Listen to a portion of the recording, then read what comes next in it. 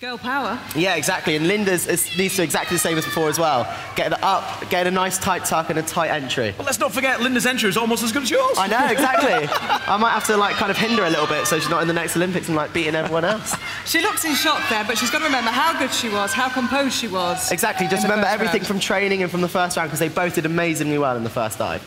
Okay, it is the splash-off. Linda and Tina will each repeat their dives from earlier this evening. Then it's up to the judges to decide who stays in the competition. Up first, it's Linda.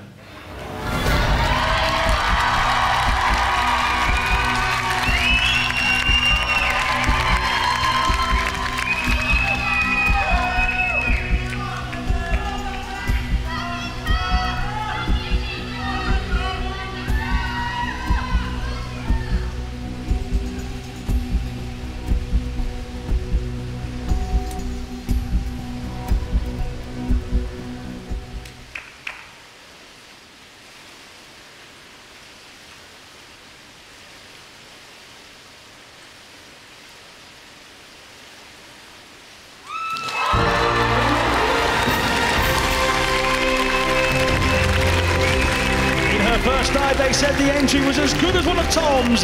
In the splash-off, the pressure is told, over-rotating, strong hands, but is that enough for a semi-final place?